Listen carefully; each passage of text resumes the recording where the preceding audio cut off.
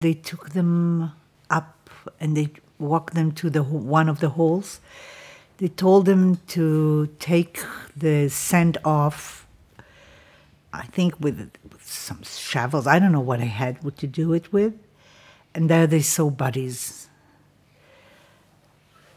A lot of bodies. And he said we were all shocked, and they told us that we need to take the bodies out, and the wood that we cut, we had to put the wood and on it the bodies. The Nazis and the Lithuanian were talking about the schmattes. It wasn't bodies of human beings. It was schmattes. Schmattes, which means rugs that you wash the floor with. And it meant nothing, like the Jews are nothing. And he said, we were stinking from the smell of the bodies, and we ate with the hands that we worked on the bodies. And like, he said, we were like animals. Like, and my father afterwards kept on washing hands all the time. Whenever you saw my father, wherever he went, whatever he did, first of all, he had to wash his hands. It was an obsession. He was cleaning all the time. He was the youngest one, my father. Through the time, they came to 80 people that worked. There were 4 women that were in the kitchen. So the team of workers were 84 people in those holes. And yeah, he said you didn't have time. If you said that you don't feel good or something, they took you out and they shot you. One was telling them he felt he doesn't feel good, and he was gone. And from one side, you knew you had to go on. And from the other side, like my dad said, we didn't know about Auschwitz. We didn't know about Majdanek. And all we thought is that someone will survive and tell the world what's going on, what happened here. My father said we had to find a solution because we knew none of us will survive. They'll kill us. We'll be the next ones in the hole. So we had to run away. One of them, Dogim, he was an electricity technician. And he said, we must build a tunnel. That's the only way.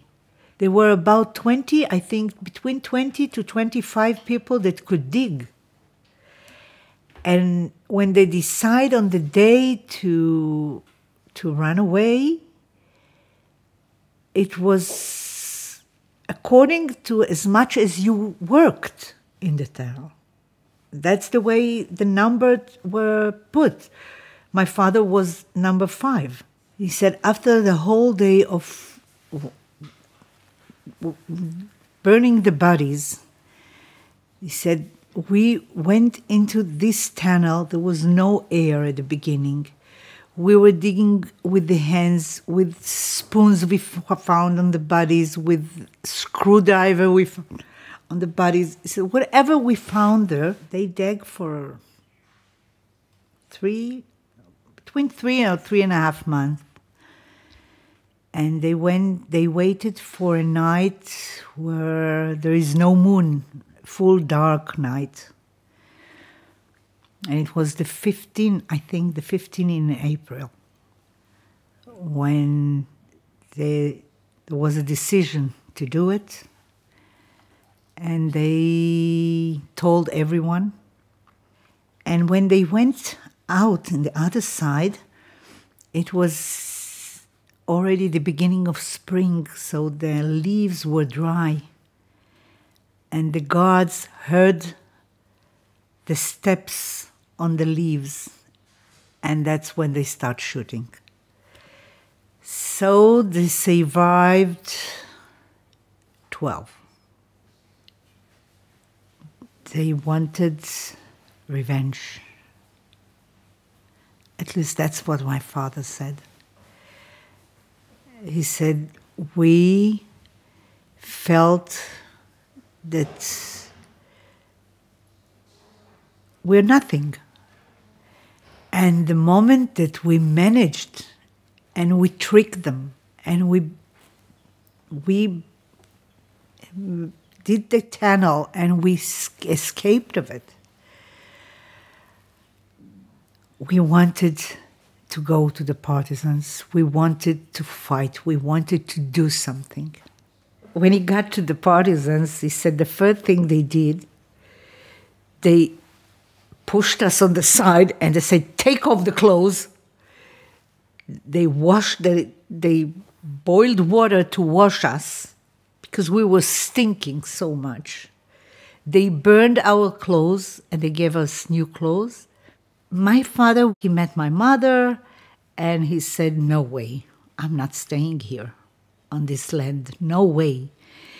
And he started the runaway through, it took him about 8 months, and he stood on Israel earth, in the Israeli world, in 10 of October 45. Well, I believe no one, no human being should do anything like this to another one. There can be disagreement. We are living in a country with a lot of disagreements. But the other side is human beings. And that is something we must never forget.